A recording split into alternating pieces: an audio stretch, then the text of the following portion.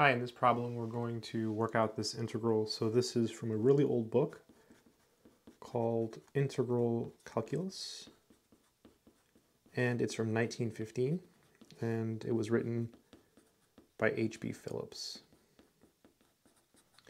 And this is just one of the exercises in the book. So I haven't done this problem yet, so we have to integrate e to the x over a plus e to the negative x over a with respect to x. And it's a definite integral, so we're going from 0 to a ln 2. It doesn't say what a is. I'm assuming a is not 0, and it's some type of constant. So let's go ahead and work this out. So we'll start by making, breaking it up into two integrals, and then making two substitutions. So we have 0 a ln 2 e to the x over a dx plus, and the reason I'm breaking it up is because I just noticed this is x over a, this is negative x over a, so you're going to need two substitutions. So 0 to a ln 2. And you could probably do it all in your head. Like you could probably work it out. It's really not that hard, but I'll go ahead and show the work and make the substitutions because we're also going to change the limits of integration. So whenever you make a u substitution, you should also change the limits. So u is equal to x over a. And you can think of this as 1 over a times x. It might make the differentiation process easier. So then du is equal to, well, the derivative of x is 1. So here you get 1 over a dx. There's no a here in the integrand. So what I'll do now is multiply by a here, multiply by a here. Boom. A du is equal to dx. And so let's go ahead and make our substitution here. So for this one, it's going to be e to the u, okay, du. And then we're going to have an a here, right? Because dx is a du, and then this part here is u. As for the limits on this one, you do have to use this equation to change the limits. So when x is 0, then u would be 0 over a, so 0. And then when x is a ln 2, u would be a ln 2 over a, so simply ln 2. Now let's do this one over here, same thing. I'll use u again, I'll be abusive.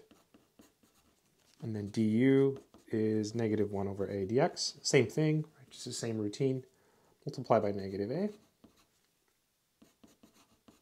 And then again, we'll make our substitutions. And they're going to be the same, so I'm just going to go ahead and do it. So dx is going to be negative a. And then here we have e to the u. And here this is du, because dx is negative a du. And this is our u. And again, oh, it's going to be different. The substitutions are going to be different, because this is a different, different substitution. So we do have to do it. So when x is 0, u is also 0. But when x is a ln 2, in this case, u is going to be negative a ln 2 over a. You see that? And so the a's cancel, so u is negative ln 2. Okay, so this is negative. There's an easier way to do this without substituting. So I'll show you that when I'm done. I'll show you an easier way to do it. We'll do it like a faster way. All right, so we're adding both of these up. So let's go ahead and put a plus sign here. So it's this plus this. This one, when you integrate this, you just get e to the u. So it's a e to the u, and we're going from 0 to ln 2. Plus, or rather minus, because there's a minus here. So minus e to the u, that's a 0 here, and we're going from 0 to negative ln 2. So, and there's an a. So now you plug in the ln 2 for the u, so you get a e to the ln 2 minus a e to the 0. Right, subtract, you plug in this. So you plug in this one, you subtract, and then you plug in this one.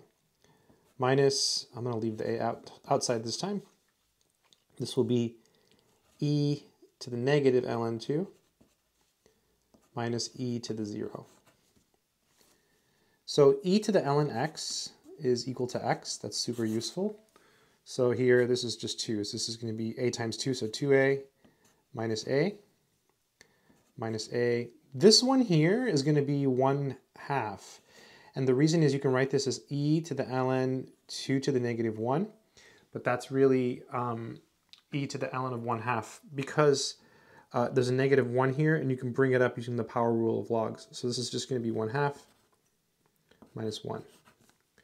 2a minus a is a, and this is minus a, and then 1/2 minus 1 is negative 1/2. This is a plus half a, so 3/2 a. So that should be the answer. I'm going to show you another way to do it really quick. So let's just do it another way. So I'm going to show you a better way maybe. So let's try it a different way. See if we get the same answer. So I'm going to do it a faster way. Just to check our answer, because when we did it this way, we got 3/2 a, right? So let's see what we get this way. So this other way of doing it is going to use a trick, which we could use. If you have, let's say, e to the bx dx, and b is not 0, the formula is just e to the bx over b plus a constant. Although we don't include the constants in these problems because they're definite integrals. So here you could think of this one as e to the 1 over a times x. So your b is 1 over a. And then you could think of this one as e to the negative 1 over a times x. So your b is negative 1 over a. So basically all you're doing is dividing. So this will be e to the x over a divided by 1 over a. But when you divide by 1 over a, you really multiply by a over 1. So you just multiply by a. And we're going from 0 to a ln 2. And plus e to the negative x over a, and then we're dividing by negative 1 over a. It's the same thing as multiplying by negative a over 1 or negative a. And we're going from 0 to a ln 2. So much faster. This only works, though, when you can integrate it easily, right? So if it was a harder problem that you couldn't do with some type of special formula, then you would have to rely on the previous solution where you change the limits of integration and so on. So we plug in this one first. So I'll leave the a outside.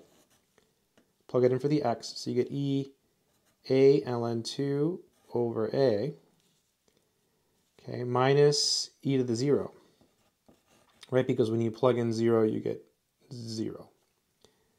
Then minus a. Plugging in this one now, we get e to the minus a ln 2 over a minus e to the 0, because you plug in 0. Going kind of fast. This is a. Boom. This is going to be 2 again. Minus 1. Minus a. This is going to be e to the negative ln 2. We talked about that before. That's going to, you're going to bring the negative up, and you're going to get that, which is 1/2, right? So this will be 1/2 minus 1. So this will be a minus a. 1/2 minus 1 is negative 1/2. So this is going to be a plus 1/2 a. So that's 3/2 a. Cool. And then this is the problem in the book. It's number 9 from this super old book from 1915. That's the problem there. So I'm going to check the answer. This book actually has all the answers. I'll leave the link in the description in case you're curious. So this is page 45. And I'm sure it's correct because we did it twice and got the same answer, and I don't see any mistakes. But let's check. I love this book because it has all the answers, and it's really old. So there it is, 3/2 a. So 3/2 a is the correct answer to that problem. That's what we got. So yeah, hopefully this video has helped someone out there in the world who is doing mathematics. I know this was a little bit long-winded and just woke up. I thought let me just start my day by doing a little problem from Phillips. Good luck.